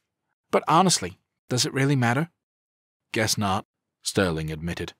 "Everybody back in the vehicles, now!" Burris barked. The group took off running, moving swiftly through the lot and back to the relative safety of the hillside. They looked down at the zombies slowly shambling in their direction. "Pretty safe to say that if they did evacuate, they didn't come this way," Burris said. "Where would they have gone, though?" Sheehan asked. "Surely they wouldn't have gone deeper into Portland." "Nothing but trees to the west, too," Hardin added. Stinson pulled out the map, studying it for a moment. She tapped on the apartment complex and surveyed the surrounding area, finding a highway and a river running to the east. "There are some small towns to the east," she piped up. "Maybe they went that way?" "Could be," Burris said. "But we don't have to worry about that at the moment. How close are we to the apartment complex?" Stinson checked the map. 10, 15 miles, she said. "That's our next target," Burris said. "We check it out, see what's there, then we can decide if we want to go further." Sheehan cocked a brow. "What about Captain Odom?" he asked. "I'm sure he'll be pleased with whatever report we draw up," Burris replied. "But I want to at least check out their base. If nothing else, they may have a stockpile that would be useful." "If they had to leave in a hurry," Bingham added. "That's what I'm thinking," the sergeant said with a nod. "They couldn't take it all. Come on, back to the cars. Let's get this knocked out." The group headed to the vehicles, looking back towards the mob of undead ghouls that were slowly trying to catch up to them. Chapter 6. Zion, Calvin, and Matteo drove towards the apartment complex they once called home. Zion paused on the interstate before making the turn, looking out at the destruction the chain-spinning devices had caused. Hundreds of corpses lay on the ground, missing parts of their heads and other bits of their bodies, laying in piles around them. "Calvin, you got yourself a hell of a girl there," Zion said, shaking his head. The shorter man puffed out his chest. "Don't I know it?" he said. "Those things look wicked," Matteo commended. "They did not mess around," Zion said. "If we have time, once we get Adam out, of course, we need to grab these and bring them down to White Salmon. Couldn't hurt to have some of these at the ready for when the next group of those things decides to invade our home." Calvin nodded. "Remind me, and I'll let Fingers know," he said. "He's been itching to get out of town, and this would be a great project for him." "Guess it's probably a good idea to make sure our explosives guy doesn't get bored," Zion quipped. and they shared a chuckle as Zion made the turn towards the apartment complex. The drive was a little bumpy, with dead bodies scattered about. When they got halfway up, they could see a small mob of them, 40 or 50, around the building. Rather than fight, Zion pulled off of the road onto one of the trails, leaving the vehicle out of sight. "All right, let's hike it," he said. "It's a long-ass haul if we find something," Calvin warned. "Those things are up against the parking garage," Zion explained. "Going to be easier to take them out from inside than fighting them out here." Calvin laughed. "Oh, don't tell me that the big bad Zion is tired of swinging that beam around," he joked. "Just trying to pace myself, brother," the taller man drawled. "I know how you get, and I'm still banking on having to come rescue your ass at some point." Calvin playfully smacked him on the arm as they broke into laughter. "Come on, let's get to it," Zion said, clapping him on the back. The group got out, grabbing their melee weapons and guns before walking through a small man-made trail in the woods. Zion and a few of the others had dug it out, just in case they faced a situation just like this. They walked up towards the building, stopping at the edge of the woods, looking back towards the driveway and seeing most of the zombies were still transfixed on something inside the parking deck. "What are they doing?" Mateo asked. "Squirrel or some other critter probably got in there and got their attention," Calvin suggested. "Don't care what it is, as long as it holds their attention," Zion said. "Come on." They walked around the back of the building, coming around the corner only to be met by a zombie that had gone off exploring. Zion didn't hesitate despite being startled, smacking the ghoul on the top of the head with his metal weapon and crumpling it to the ground. They breathed easy after the quick scare before continuing up the emergency door to the building. Zion looked inside, making sure that none of those things had managed to get inside the parking deck. When he was sure it was clear, he used his weapon to reach inside and pop open the door release, which Calvin grabbed. They got inside and gently closed the door, trying to limit their noise. As soon as they walked in, they could hear the excited moans coming from outside. "Well, so much for that," Zion muttered. "Come on." They headed in, walking up the stairs to the main floor. They looked around, not seeing any movement before heading to the main entrance, finding it secure. "Doesn't look like anything's gotten in," Calvin said. "Or anyone," Mateo added. "Guess that's the most important thing," Calvin agreed. "I can handle a few of those things, but if someone else has already looted the place, can't really recover from that." "Okay, we're going to divide and conquer," Zion said, motioning with his hands as he spoke. "Mateo, I want you to go straight down this hallway to the cafeteria. The back room should have some food left in it. Grab some bags and start packing stuff up for Adam. Get the lightest weight stuff with the most calories. I don't care what it is, and they won't either if it means they get to keep on living. We can get them a good meal once we break them out." "Where am I going to find bags in here?" Mateo asked. Calvin waved a hand. "Oh, there's a small game room a couple doors down on the right from it," he explained.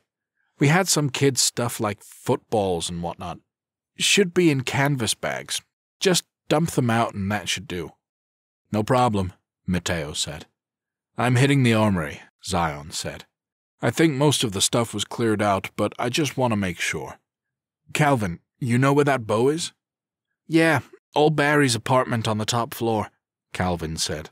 "He's an old-school hunter like I am, and said he had a bow he had to leave behind." Zion nodded. "Then we just need some zipline stuff and we'll be set," he said. Mateo looked at the ground, kneeling and motioning to some long cords running along the base of the wall. "Do they have to be rope?" he asked. "I mean, not really," Calvin replied. "Just rope-like and light enough that an arrow could carry it." "What about the cord here, then?" Mateo asked.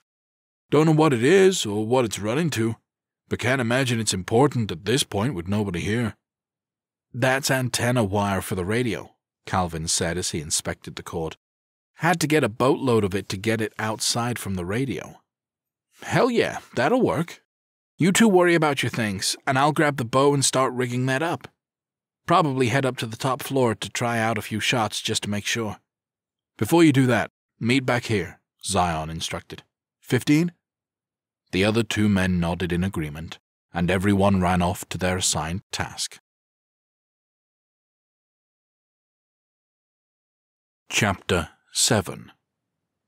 Burris led his group up the highway towards the apartment complex, slowing the vehicles as they started to encounter piles of dead ghouls in the distance. Finally, he stopped, staring out at the carnage in front of them. "What in the hell happened here?" Stinson asked. "This is a massacre." "Come on, let's take a closer look," the sergeant said. He got out of the SUV, prompting the others to do so as well. They spread out on the road, walking carefully through the rotting corpses littering the area. "Watch yourselves now," Sheehan warned. "These things might not be all the way dead." The group continued to walk through, looking around in astonishment at the carnage. Burris, Sheehan, and Sterling walked over to one of the devices that was on its side. They inspected it, finding chains coming out of it that were covered in guts and bone fragments. "This is some ingenious stuff," Sterling said. "Get these chains whirling around fast enough, and it would rip right through that flesh." "Maybe we should take some notes," Sheehan said. "I'm sure the captain would be happy to have something like this deployed." "Yeah, sure," Burris said slowly, trailing off, words failing him as he inspected one of the devices. He knew whoever had come up with something like this wasn't an average survivor, that they were going to be dangerous. "You good, Burris?" the corporal asked. "Huh?" the sergeant asked, startled out of his thoughts, and shook his head. "Yeah, just admiring their handiwork. Takes a twisted mind to come up with something like this." "If Jinx ever sees this, he's going to be pissed he didn't think of it," Sheehan joked. "Hey, Sergeant," Stinson called. "Check this out." The soldiers all walked over to her at the far end of the carnage. She was standing in between a pile of bodies that was a little bit away from the devices. "What is it, Stinson?" Burris asked. "Look at this," she said, motioning to the corpses on the ground. The corporal shrugged. "Yeah, they got decimated by those chains," he said. "What's your point?" "You're not seeing it, Sheehan," she insisted. "Look at the circle of destruction from where the chains were spinning. Now look at these things." It dawned on Burris what she meant, and he nodded. "They're too far away," he said. "Exactly," Stinson said, nodding. "I'm still confused," Sheehan admitted. "Whoever set these up didn't just set them up and leave," Burris explained. "They stayed and fought while they were going." "Why, though?" the corporal asked. "I mean, if you're going to have these, isn't that enough?" The sergeant looked up the road, spotting a sign for the apartment complex with an arrow pointing off of the highway. "They were protecting an evacuation," he mused. "Buying as much time as they could for others." He inspected some of the wounds on the ghouls, finding they were different from what the chains would have made. "Different weapon, too. Somebody did this with a handheld weapon." Stinson wandered around nearby, looking at the ground. "I'm not seeing a blood pool either," she said. "So it doesn't like they were eaten. At least, not here." "Come on, back to the vehicles," Burris said. "We're going to the apartments." Everybody piled back into the SUVs, not sure what to expect when they got there. Burris drove over some of the decaying ghouls on the ground, finally getting through them and making the turn to the road. They drove up, taking care to stay on the winding, wood-lined road. When they got within view of it, they were forced to stop once they saw the zombies against the wall. The main building was directly in front of them, with a parking garage attached, and what appeared to be a single building attached in a single enclosure. Burris sat there for several long moments, debating on whether or not it was worth it to get in there. He sat for so long in thought that Stinson spoke up. "Sarge, you with us?" she asked. He blinked rapidly, shaking his head. "Yeah, I'm good," he said. "Just wondering if it's worth it." "Whatever you decide, we got your back," she promised. Like you said, there could be a trove of goods inside. Yeah, Sarge, and there's not too many of them, Hardin added. We can handle them. Boris continued to stare at the complex, debating internally. Okay, he finally said, but we're going to go stealth over brute force. I'm all for it, Sarge, Hardin agreed. The soldiers got out of the SUV, the others joining them. They were a few 100 yards away, and the zombies hadn't noticed them yet. How you want to play it? Sheehan asked. Let's cut through the woods, take the long way around, Boris instructed. See if we can find another way in. If we can't, then we'll take them head on. All right, boys and girls, you heard the man, the corporal said. We're going on a nature hike. He motioned for everyone to head to the woods on their left. The soldiers pushed through some brush, trying to stay as quiet as they could. They walked in silence for a while before coming upon the trail. That makes life a bit easier, Bingham muttered. Keep it down, Sheehan scolded. Bingham nodded as they continued to move. The corporal led them up the trail towards the building, keeping on edge as they went. Finally, they made it to the apartments, looking back towards the road and seeing the zombies. More importantly, they were relieved they hadn't been noticed. Sheehan took them around the corner, startled by a dead zombie laying there. He held up his hand, getting them to stop. He knelt down, finding that the head wound was still bleeding the coagulated goop of the dead. He glanced back at Boris, mouthing the word, fresh. Boris tensed up, immediately pulling his rifle to the forefront, getting everyone but Sheehan to do the same. The corporal stuck with his knife, leading the group forward, ready to stab anything that got in his way. They made it to the garage, looking through the opening and seeing the zombies on the other side. Sheehan saw the emergency release door, sticking his head in through the opening just enough to see the release.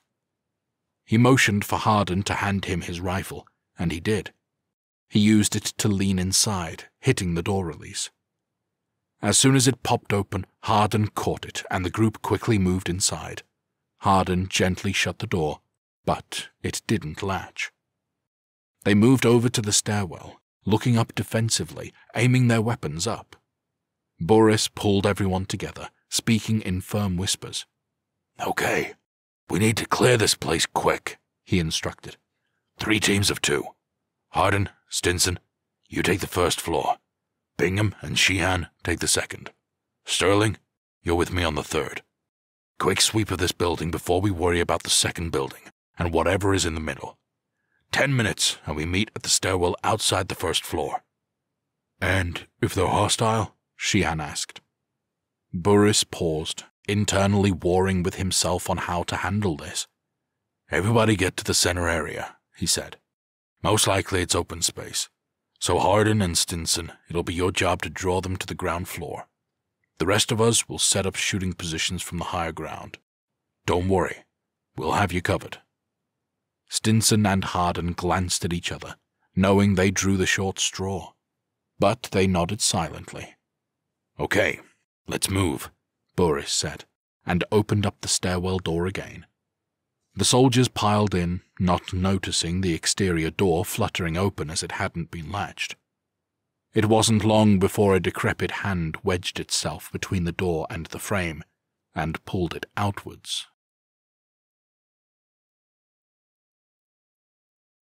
Chapter 8. Hardin and Stinson got up to the first floor, both of them with their rifles up and aimed downrange. They moved down the main hallway that ran alongside the front of the building, aiming each way to make sure they were alone, listening for signs of life. Stinson tapped Hardin on the shoulder, pointing out a fire escape map on the floor.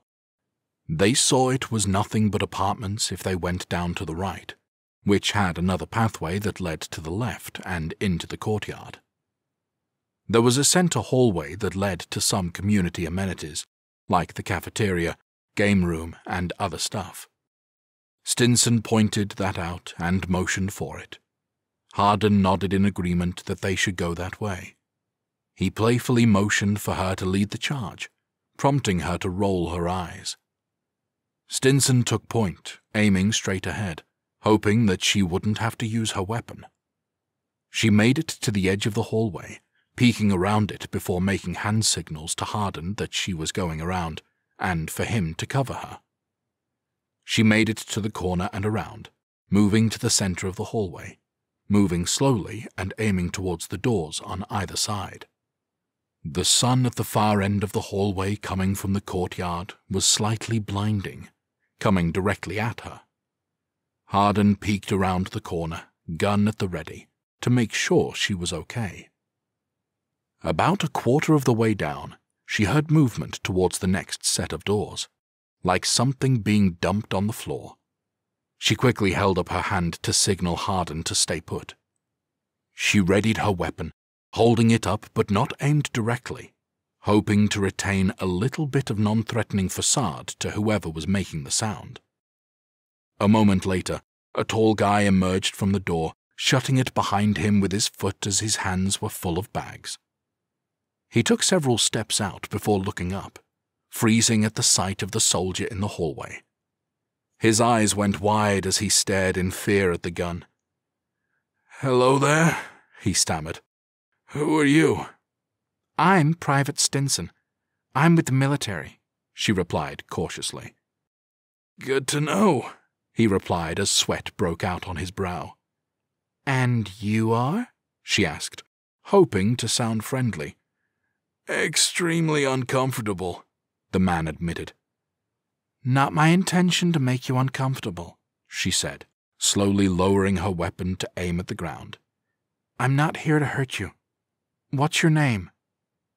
The man looked petrified, looking at her and glancing back down the hallway. The courtyard was about 10 yards from him, making a run extremely difficult. He'd be shot before making it to cover if he ran. "I'm Mateo," he finally said. Stinson stayed cautious as well, knowing this situation could go bad at a moment's notice. She continued the small talk, hoping to put him at ease, especially because she couldn't see what was in his hands or on his hip. "So, what you got there, Mateo?" she asked. "Just some stuff," he replied. "I live here.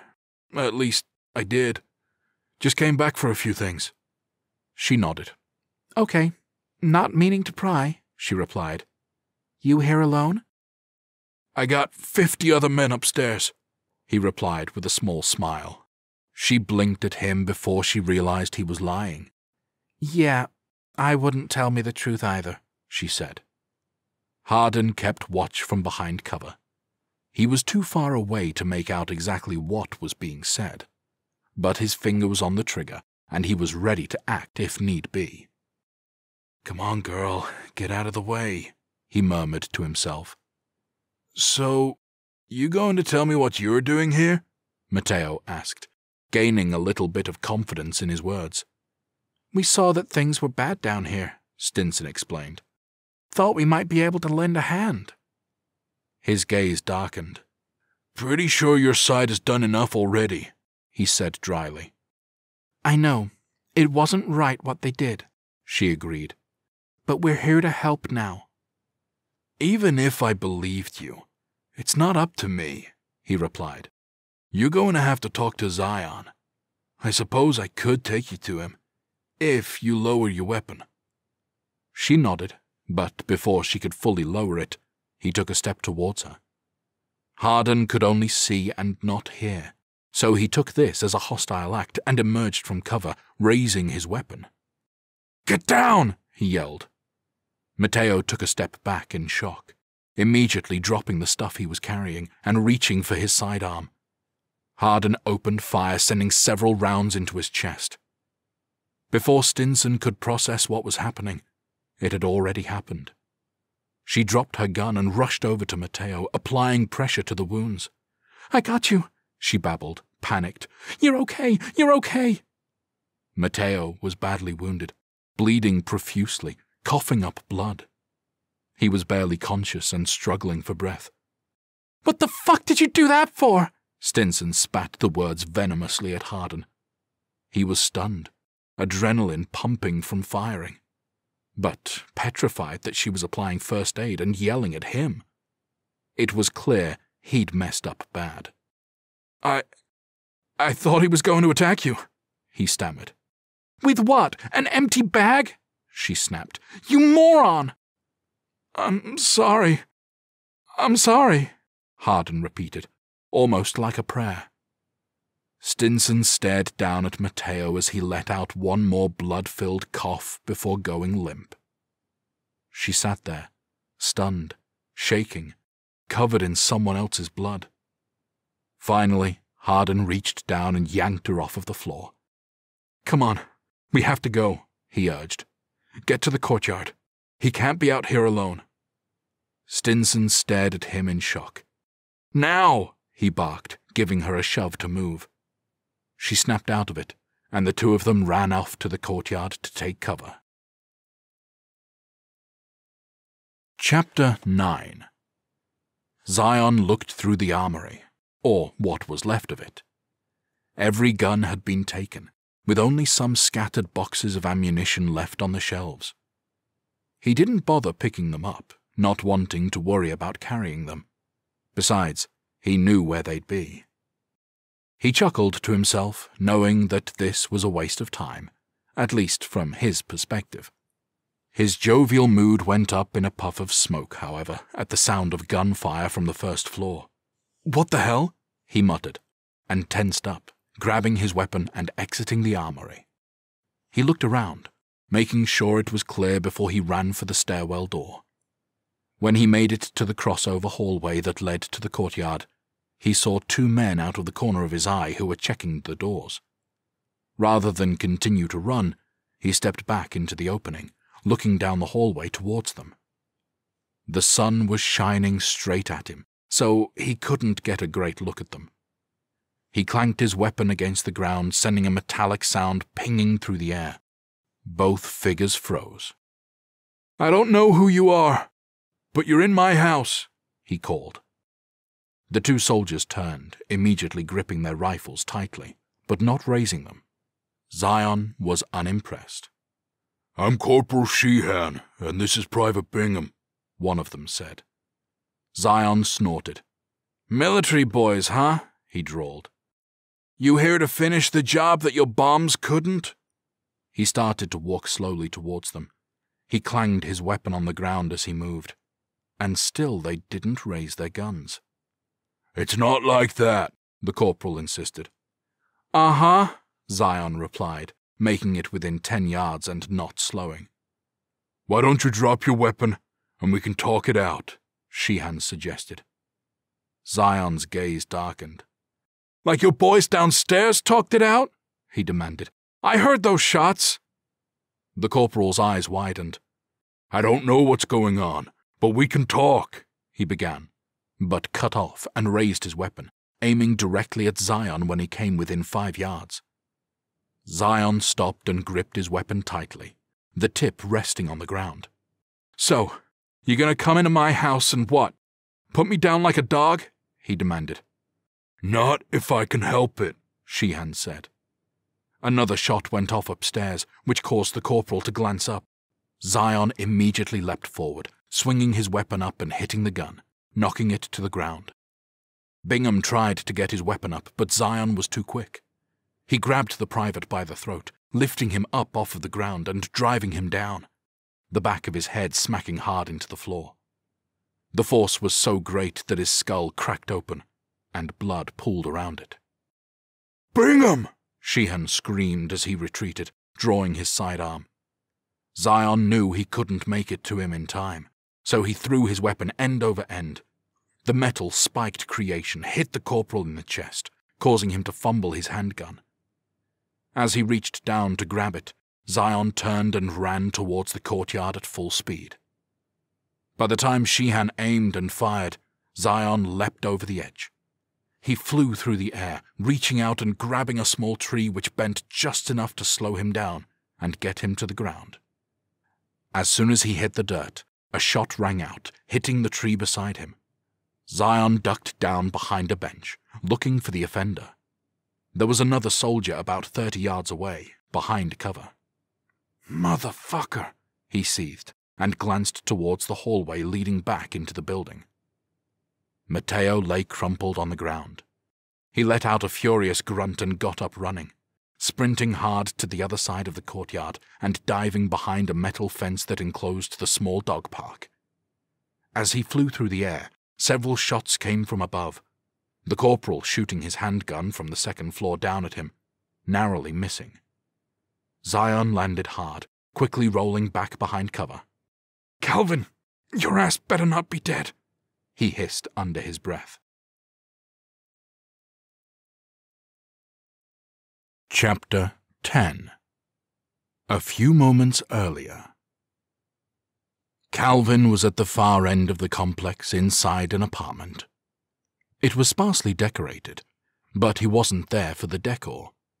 He was there for weapons. He dug through the closet, finally finding the bow he was looking for. "Now we're cooking," he declared. He froze at the peculiar sound of a gunshot below him. "What the hell? Is somebody shooting?" he murmured, and listened closely for a few more moments. He shook his head and dug through the closet to find arrows. He retrieved a full quiver and slung it over his shoulder. "All right, let's go see what's going on," he said, and rushed back to the door, grabbing his rifle as he went. He slammed the door behind him, not even thinking, and looked back at it as if it was the door's fault. "Shit," he murmured. "Well, can't do anything about it now." He readied his rifle, just in case, and walked down the hallway back towards the stairs, continuing to listen for anything else. As soon as he turned the corner, he spotted two soldiers about 30 yards away, both staring at him with their weapons up. Almost immediately, one of them fired at him, startling him and causing him to drop his rifle while backing up. "What the fuck, man?" he yelled. He looked down the hallway, finding it was a long stretch of nothing, and he wasn't going to have much of a chance unless he got to cover. Footsteps thundered towards him, and he tried desperately to decide if it was fight or flight. The steps slowed, so he figured that was his best shot. He quickly pulled an arrow and loaded it up, peeking around the corner towards them. Luckily, he was in the shadows, so he had the slightest of advantages. They were 15 yards away, both of them aiming towards the corner. He readied the arrow, kneeling down to make himself as small as possible before striking. Calvin quickly darted out ever so slightly from behind cover, just enough to get one of the soldiers in view, letting an arrow fly. Several shots rang out almost instantly, but they were off target since he was low. He got back behind cover and quickly scrambled to get another arrow loaded in. As he did this, there was a thud on the other side, and somebody bellowed, "Sterling! Sterling!" Calvin peeked out carefully. The arrow had found its target, hitting a soldier right in the throat and dropping him to the ground. He stared for a moment, watching the other soldier shake the soon-to-be dead man, panicking and not sure what to do. He snapped out of it, knocking another arrow and coming out from cover, shooting and hitting the other soldier in the leg. His opponent let out a horrific scream at the extreme pain. More gunshots echoed from below, and Calvin knew he had to get to work. But first things first.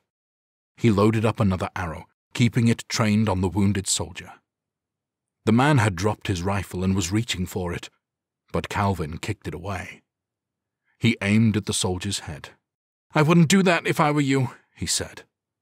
The soldier seemed to be having a full-blown meltdown, rage in his eyes as if he could burn the whole building to the ground with the force of his anger. "I'm going to kill you," he snarled. "You son of a bitch!" He flailed about, yelling some more, and reached for his sidearm. "If you don't think I'll give you a free tracheotomy, you're gonna have a rude awakening, Bubba," Calvin drawled. "Now why don't you take that gun out nice and slow, and slide it on the ground for me?" The soldier relented, knowing he was beaten. He pulled the handgun out slowly, using his fingertips, and slid it across the floor. Calvin kicked it further away as his opponent writhed in pain. A few more shots went off, and the wiry stoner knew he had to go to work. "This is going to be uncomfortable," he said, and grabbed the soldier by his shirt and dragged him to a nearby apartment. "You got a choice," he huffed as he heaved the man inside. "You can come after me right now, or you can go to the kitchen, get some towels, and deal with that bleeding. Your call." The soldier seethed, staring him down as Calvin shut the door. "Oh, I hope he picks the towels," Calvin murmured under his breath as he got his rifle and rushed out to the courtyard. He looked over the edge, staying low to not give his position away. Zion was pinned down by 2 shooters on the ground who were spread out. There was also a rifle near the hallway on the 2nd floor sticking out. He did some quick calculations in his head, realizing that the shooter with altitude was the biggest threat. Calvin took a shooting position, aiming the rifle carefully towards the gunman, who was moving around to get a better shot at Zion. Calvin took a deep breath before squeezing the trigger. The bullet flew, hitting the shoulder in the chest. The impact sent him flying back, smacking against the wall.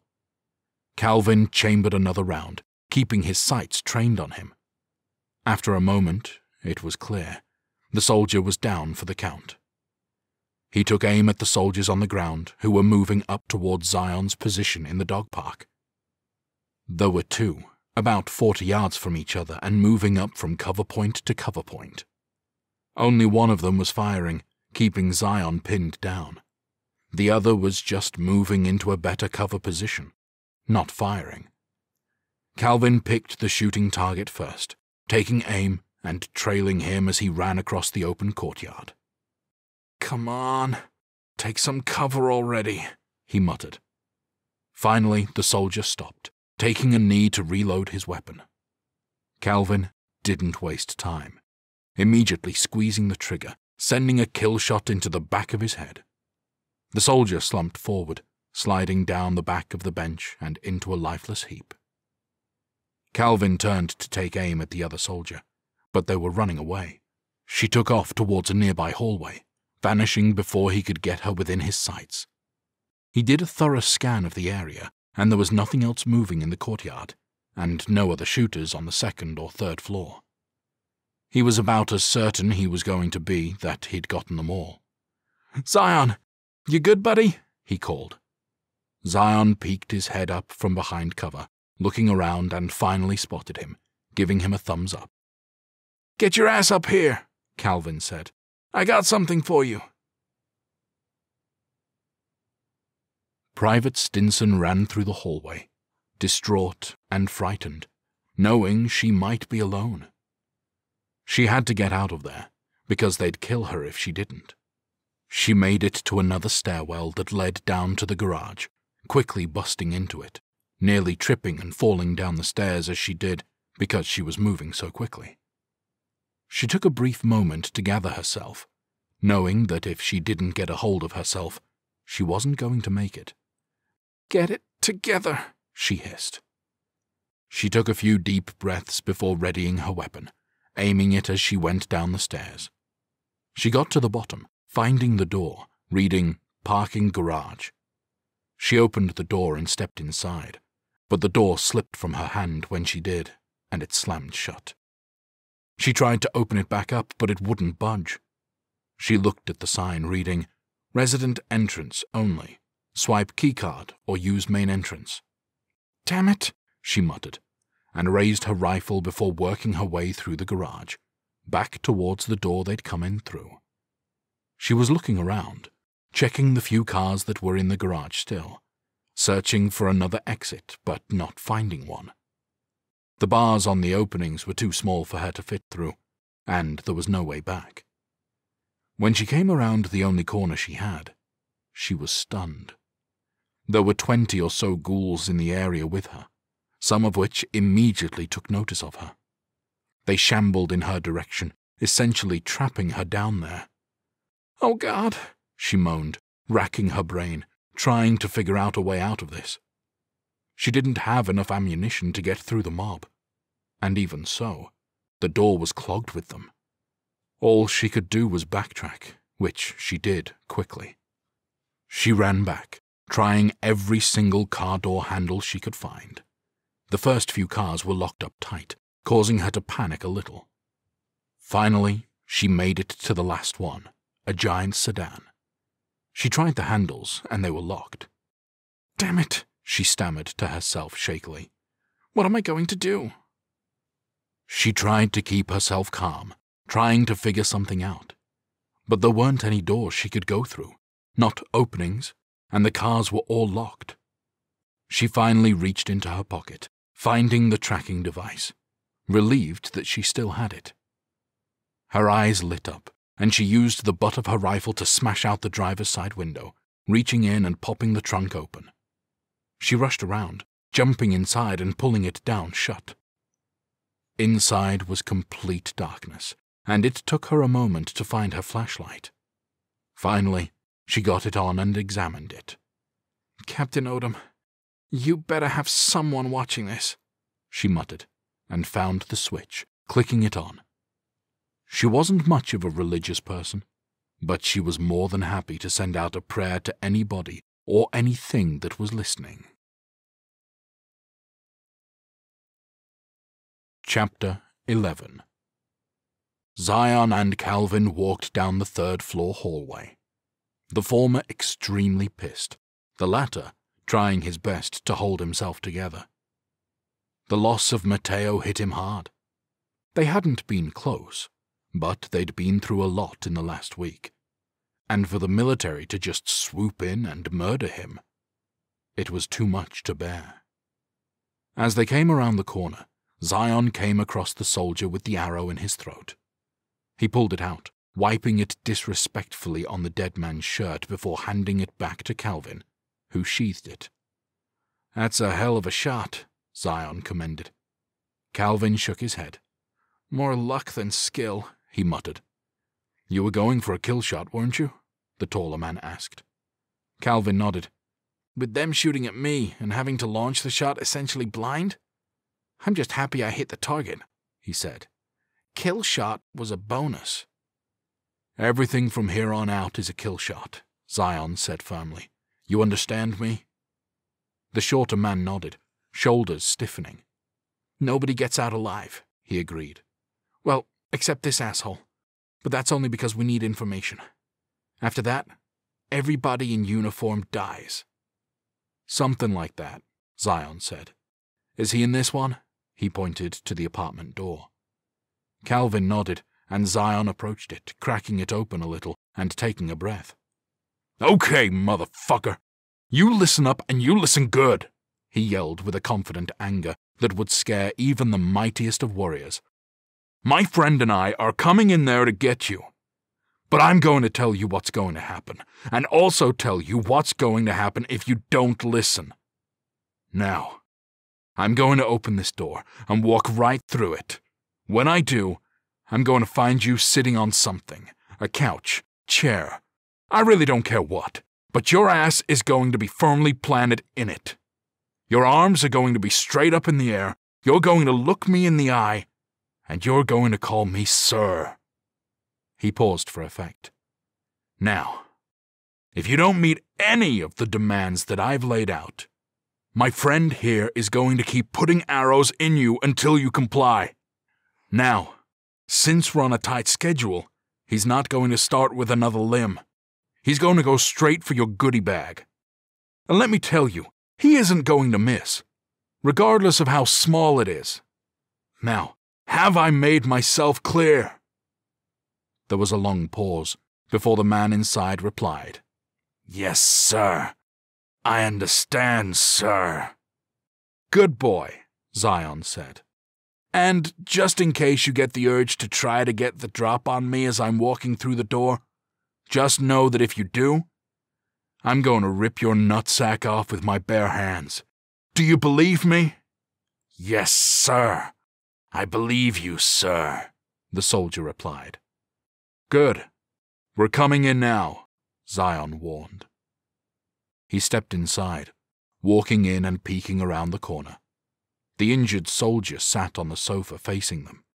His hands were in the air, his leg bandaged up, and the arrow that had been in his thigh sat on the coffee table.